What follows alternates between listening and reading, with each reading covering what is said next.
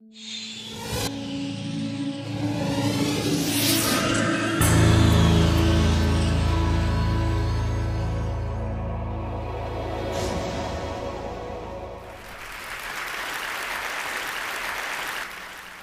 out of two of you women will be impacted by cardiovascular disease in your lifetime. So this is the leading killer of women. It's a closely held secret for reasons I don't know. In addition to making this personal, so we're going to talk about your relationship with your heart and all women's relationships with their heart, we're going to wax into the politics because the personal, as you know, is political. And not enough is being done about this. And as we have watched women conquer breast cancer through the breast cancer campaign, this is what we need to do now with heart. Since 1984, more women die in the US than men.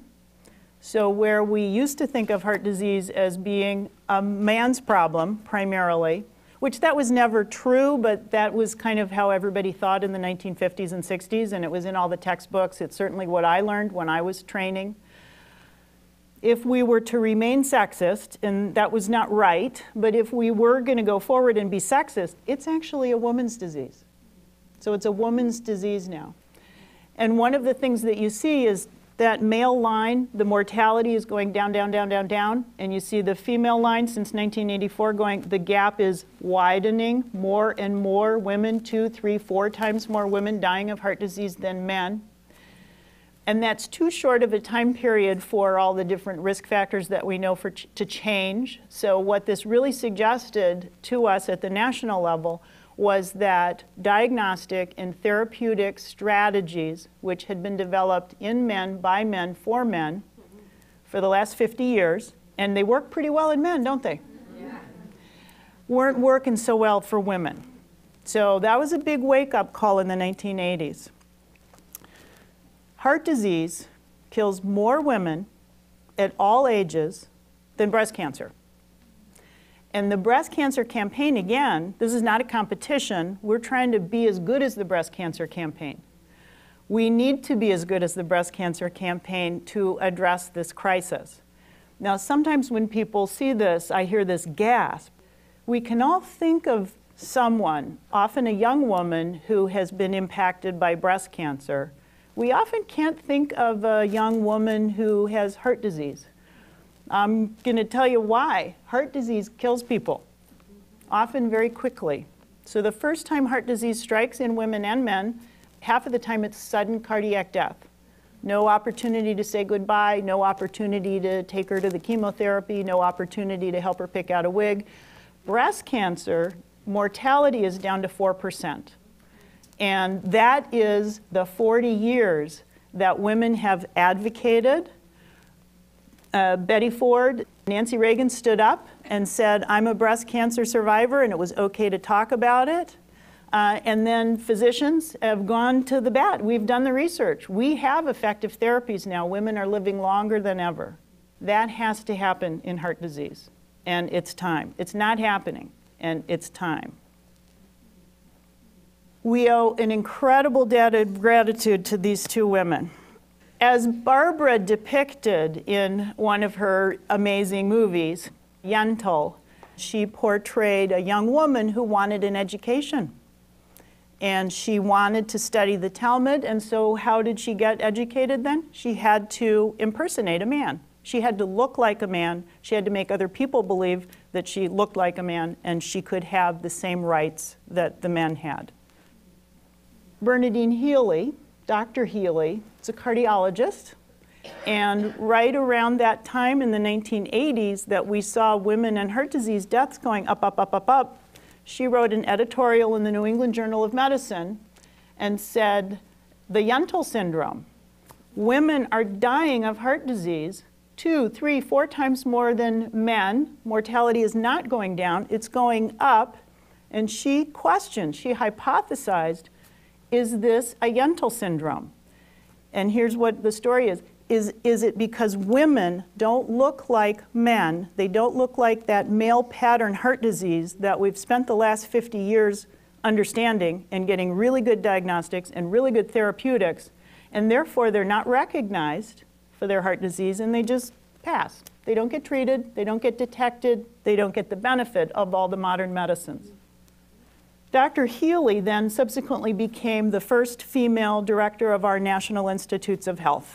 And this is the biggest biomedical enterprise research in the world, and it funds a lot of my research. It funds research all over the place. It was a very big deal for her to become director. And she started, in the face of a lot of controversy, the Women's Health Initiative. And every woman in the room here has benefited from that Women's Health Initiative. It told us about hormone replacement therapy. It's informed us about osteoporosis. It informed us about breast cancer, colon cancer in women. So a tremendous fund of knowledge, despite, again, so many people told her not to do it. It was too expensive. And the underwriting was, women aren't worth it. She was like, no, sorry, women are worth it. Well, there was a little piece of that Women's Health Initiative that went to National Heart, Lung, and Blood Institute, which is the cardiology part of the NIH. And we got to do the WISE study. And the WISE stands for Women's Ischemia Syndrome Evaluation, and I have chaired this study for the last 15 years. It was a study to specifically ask what's going on with women. Why are more and more women dying of ischemic heart disease? So in the WISE, 15 years ago, we started out and said, well, wow, there's a couple of key observations and we should probably follow up on that. And our colleagues in Washington, D.C. had recently published that when women have heart attacks and die, compared to men who have heart attacks and die, and again, this is, millions of people happening every day, women in their fatty plaque, and this is their coronary arteries, so the main blood supply going into the heart muscle, women erode, men explode. You're going to find some interesting analogies in this physiology. So I'll describe the male pattern heart attack first. Hollywood heart attack, oh, horrible chest pain. EKG goes, so the doctors can see this hugely abnormal EKG. There's a big clot in the middle of the artery, and they go up to the cath lab and boom, boom, boom, get rid of the clot. That's a man heart attack. Some women have those heart attacks, but a whole bunch of women have this kind of heart attack, where it erodes, doesn't completely fill with clot. Symptoms are subtle. EKG findings are different. Female pattern. So what do you think happens to these gals? They're often not recognized, sent home. I'm not sure what it was. Might have been gas. So we picked up on that, and we said, well, we now have the ability to look inside human beings with these special catheters called IVUS, intravascular ultrasound. And we said, we're going to hypothesize that the fatty plaque in women is actually probably different and deposited differently than men. And because of the common knowledge of how women and men get fat, when we watch people become obese, where do men get fat? Right here. It's just a focal right there. Where do women get fat? All over. Cellulite here, cellulite here. So we said, look, women look like they're pretty good about putting kind of the garbage away, smoothly putting it away. Men just have to dump it in a single area. So we said, let's look at these. And so the yellow is the fatty plaque. And panel A is a man. And you can see it's lumpy bumpy. He's got a beer belly in his coronary arteries. Panel B is the woman. Very smooth. She's just laid it down, nice and tidy. And if you did that angiogram, which is the red, you can see the man's disease.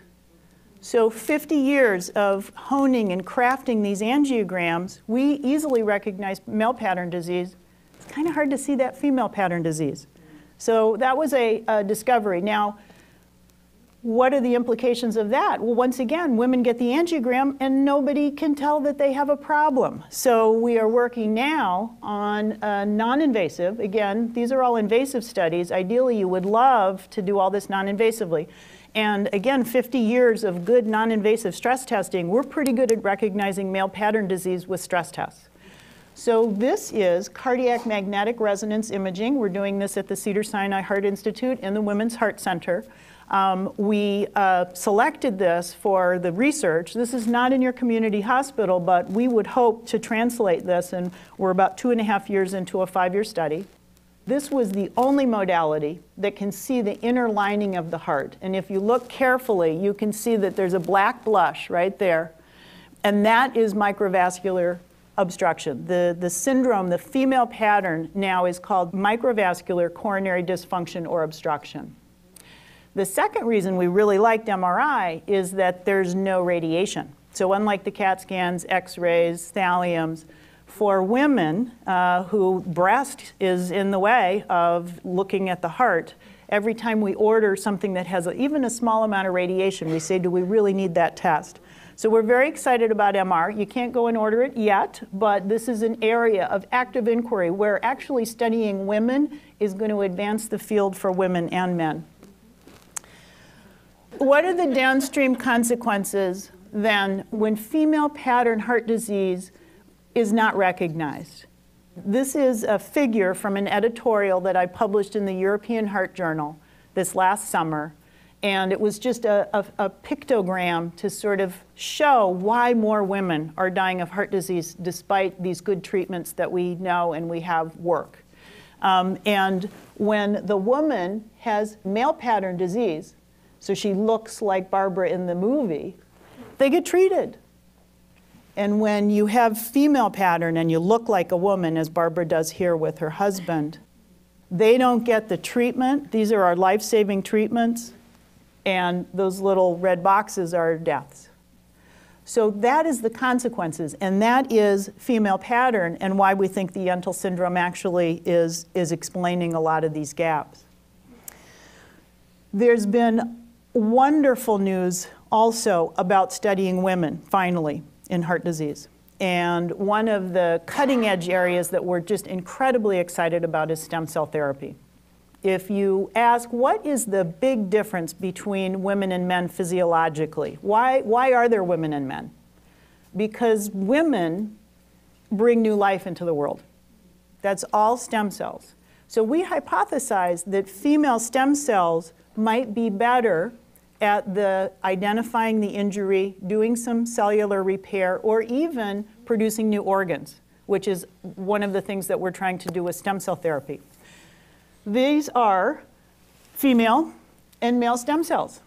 And if you had an injured organ, if you had a heart attack and we wanted to repair that injured area, do you want those robust, plentiful stem cells on the top?